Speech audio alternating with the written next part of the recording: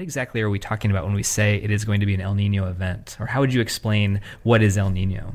I think that the first thing you have to do is you have to sort of visualize what's normal across the Pacific Ocean. Okay, so it's the tropics from the equator, right? It's getting a bunch of sun. So you expect everything to be warm. You expect all that ocean water to be warm along the equator across the whole Pacific Ocean because it's getting all that direct sunlight. What's actually normal is that we've got easterly winds that push across. They go all the way around the world at the equator.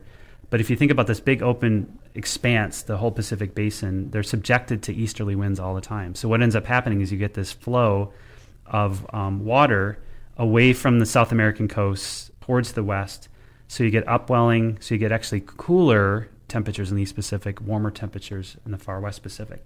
So that's what's actually normal.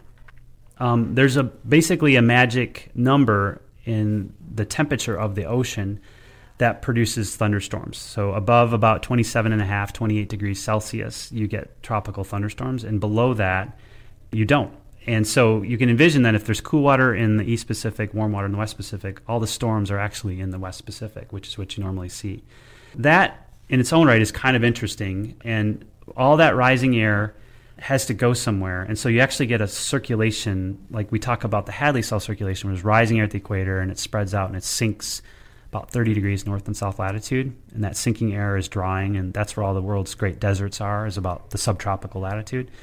Well, this circulation from east to west actually has its own circulation. So rising air in the West Pacific, sinking air in the East Pacific is called the Walker circulation, right? So that's normal. So gosh, that was a long setup to just like, what is El Nino?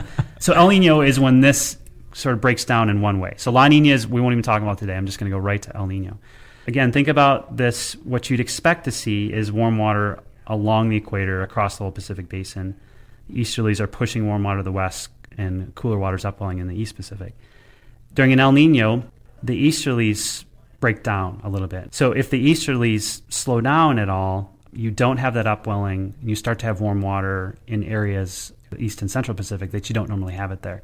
So if that water is now warmer than it is, and it crosses this magic threshold of 27.5, 28 degrees, you start to have thunderstorms in areas you don't normally, right? And so that's the key. That's why we talk about this Nino 3.4, this weird little box in the middle of the Pacific Ocean. It's because we want to know if it's going to get warm enough to make thunderstorms in that area. And if it does make thunderstorms in that area, when those thunderstorms shift around, the Walker circulation changes, and that has implications for the jet stream in both the northern and southern hemisphere. And so in the wintertime, that movement of thunderstorm activity, that disruption of the Walker circulation, typically will enhance the subtropical jet.